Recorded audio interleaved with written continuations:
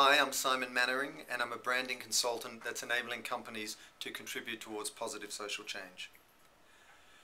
In answer to the question, I believe that there'll be a fundamental shift in storytelling from what divides us to what unites us. There are fundamental traits that we share in common that are sort of endemic to being human. And the way that media is controlled right now, the way that messaging is disseminated, it's almost more divisive in nature rather than collective and collaborative and celebratory. So I think at large, storytelling will shift into a more positive area that celebrates what unites us. I think for a long time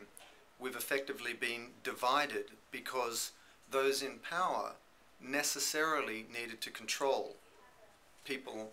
in all walks of life. So you would have government institutions, you would have hierarchical sort of boss work environments, you would have media monopolies that would control the messaging. But as those silos blur and drift away, and as the conversation shifts to a genuine dialogue between brands and consumers, I think we'll see a shift from a fear-based control mentality to a more collaborative, free-flowing, ongoing dynamic between brands and consumers. And my hope would be that the checks and balances that necessarily need to exist in any system won't necessarily be used to protect those in power and line their pockets exclusively, but will in fact be used and regulated by those in power and the voice of consumers so that they will serve the greater good to a much greater extent. In my mind, the purpose and the renaissance of the shifts in media that are going on are really based on the idea that prosperity is not about the wealth of a few,